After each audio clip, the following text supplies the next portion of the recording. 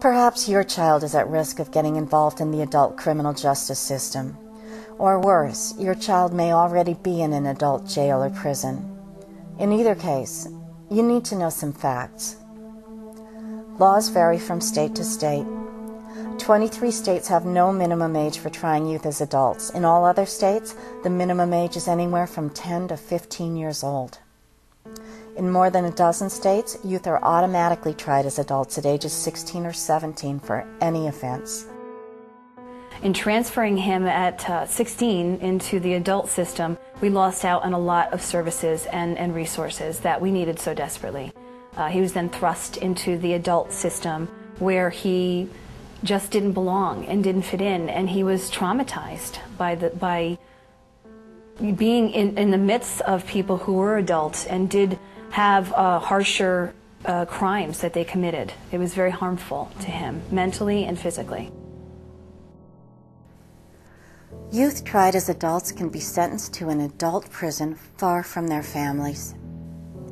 We were used to seeing him on a regular basis, but when he just got sent 1,500 miles away, it really was a blow to myself and my family because we lost that contact.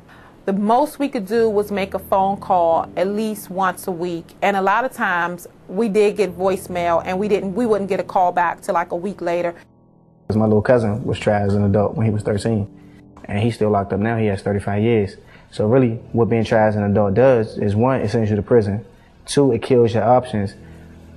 It's almost like rolling a dice, except you guaranteed to lose. Everybody makes mistakes in their life, and I think everyone's bound to make a mistake in their life because no one's perfect. At the age of 16, I was arrested for a murder and attempted murder that I did not commit. I was locked up in California for 10.5 years. When you try youth as an adult, you're literally ruining their life. You're not giving them an opportunity to rehabilitate. Youth charged with almost any offense, even a minor one, may be detained in an adult jail. My daughter's never been in the juvenile system. She's never really been in any serious trouble. To have her in the system at all is new, and for her to go directly to the adult system was quite a shock. She was in a school fight. It was a hair-pulling, scratching, two girls kind of fighting in high school fight, and no weapons. The other girl was 16 and my daughter was 17.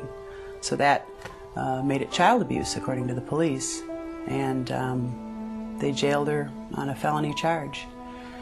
By the time I got to the DA's office, it was criminal disorderly conduct. You heard that right. A school fight. How many kids do you know who have been in a school fight?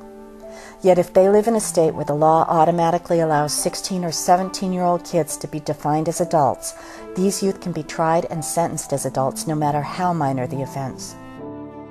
It was a month after my 15th birthday, so I had no idea I could be tried as an adult.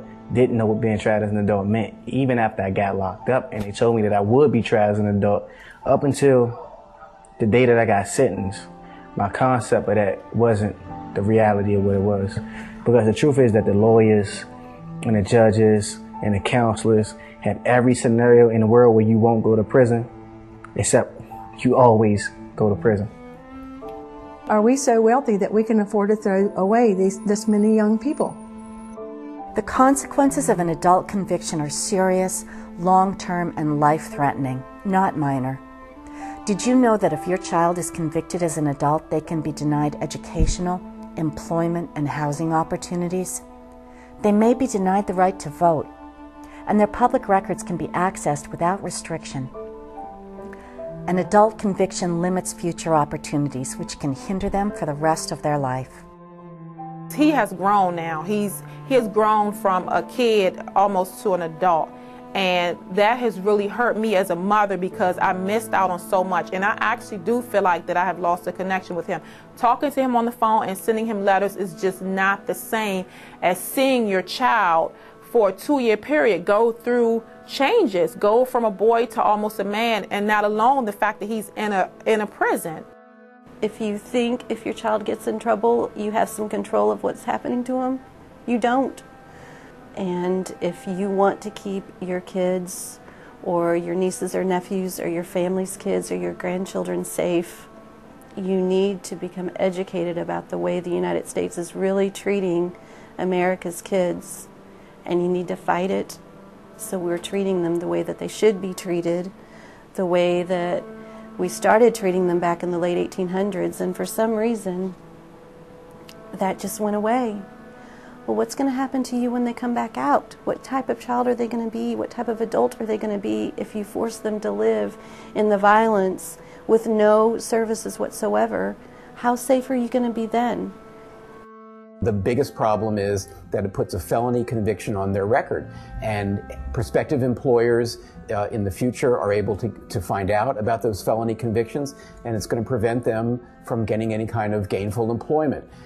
And so prosecuting kids as adults and giving them adult felony records really puts them on a path of continued illegal activity throughout their lives. You know, at 17, you did something dumb, it doesn't matter. You cannot move on with your life, and you are not allowed to. It's a stigma, really. It's the scarlet letter now. You mess up once, we're going to nail you, and we're going to nail you for the rest of your life.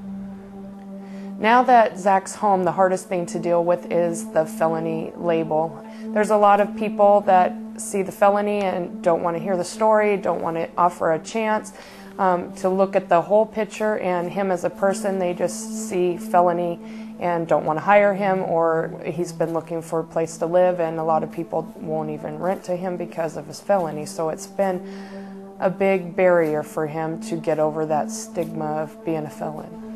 I see myself as a hard worker. I just wish that some people would give me more opportunities so that I could prove myself.